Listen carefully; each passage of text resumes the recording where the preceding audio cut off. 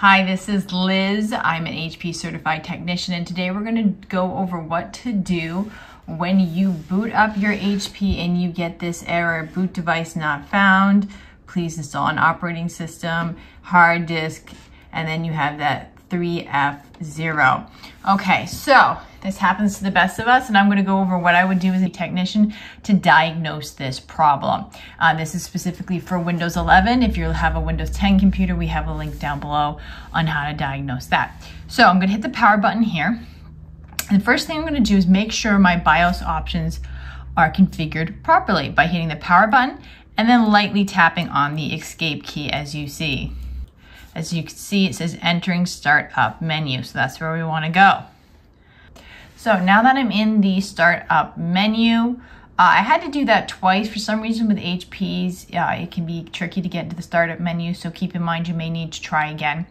But now that I'm in the startup menu, I'm going to go to BIOS setup. Keep in mind system diagnostics you may need later. These are also the hotkey. You can sometimes get into BIOS or the system diagnostics by hitting the computer, hitting the power button and then tapping on F10 for BIOS or F2 for diagnostics. So keep that in mind if it gives you problems. You might want to try that option instead of the escape key. So, all right, I'm going to enter BIOS setup.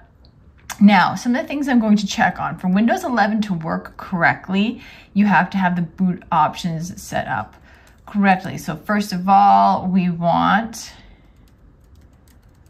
okay. So one possible solution is, as you can see, my hard drive is not on this list, which can be a sign of a bad hard drive or not installed properly. Or it can also be a software issue, but we're going to figure that out later. Make sure that your hard drive is set first in the boot order. So that is one thing you want to check for. As you can see, mine doesn't even look like it is installed. But by arrowing down and hitting enter, you can adjust where the boot order is. So by using the arrow keys, and then you hit enter, and then you can move one up or down. So I'm not going to do that because, as you can see, you can't even see my hard drive, so that's not going to help me. So next, I'm going to move over and I'm going to go to security.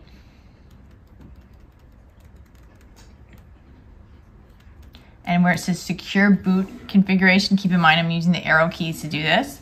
I hit enter, and then I'm going to make sure secure boot is on. As you can see, it is on as it should be. So if your secure boot is not on, make sure that is on, because you want to have that working. Now I'm going to exit out of that by hitting the left arrow key, and I'm going to go to the main menu, and from here, so next thing you'd want to do is save custom defaults and exit out, or save in changes and exit, restart the computer, see if that works. Another thing you can try is apply factory defaults and exit after this if you want to re-enter, because sometimes it can be incorrectly set BIOS settings, and then restart your computer, see if the error goes away after doing one of those two things. Now, the next thing we're going to do is we're going to see if it's a hardware problem, and we do that by going into system diagnostics.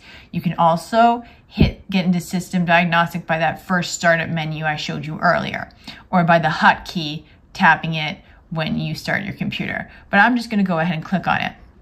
And what we're trying to test right now is your storage test or your hard drive, to see if your hard drive has gone bad. Because as you remember earlier, as I showed you, my hard drive wasn't on my boot list, which could be a bad hard drive or it could be a Windows problem.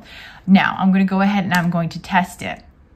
And I'm going to do for me, the hard drive, solid state drive test. Quick check. I'm not going to do the extensive one because it takes a very long time. No hard drive installed. Okay, so one of two things. For me, it says no hard drive installed. So what I would need to do is open my computer up and do what we call reseating the drive, which means unplugging it and plugging it back in. If I rerun the diagnostic and then it shows up, then that probably means that it was just a loose connection, or if it boots to Windows. Now, if I reseat it and it still gives me the no hard drive installed, that means it's a bad hard drive. Or if it fails a diagnostic and it says that, you know, there's a hard drive problem, then you need to replace the hard drive. We have a video down below on how to replace the hard drive and reinstall Windows 11. Now, next step, if your hard drive or solid state drive, sorry, I use them almost interchangeably, if it passes the diagnostic, then you would want to reinstall Windows 11 because it's most likely an issue with Windows and not a hardware problem, and that should resolve your issue. We have a video down below in the description on how to reinstall Windows 11, and so you go ahead and check that out. If you have any questions about this process or any unique struggles with it, go ahead and leave it in the comments down below and one of our technicians will get back to you. Once again, this is Liz signing out from one egghead to another egghead.